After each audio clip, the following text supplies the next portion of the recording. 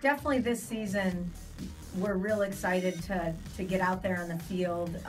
It's tough working and being indoors for the next month and a half, and just looking forward to getting that uniform on, getting out in the grass, and seeing what this year's team can do. I think we've got some outstanding potential. Looking forward to the start of our season. In the years past, we've had some outdoor tournaments late February, and we've gotten them canceled.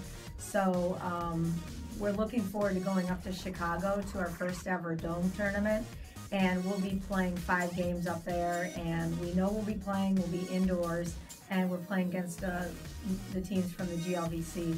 A lot of those teams are teams that we have not played in the past, so it'll give us a great opportunity to represent the GLIAC and represent Ashland and get off to a great start.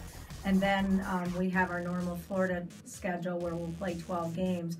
The exciting thing about that is that during that time also we have a lot of in-region games. So our first 2 main tournaments are going to come, we need to come right out on top because it's going to be very challenging, and we'll have the opportunity to knock some teams out of the region and hopefully come out standing tall.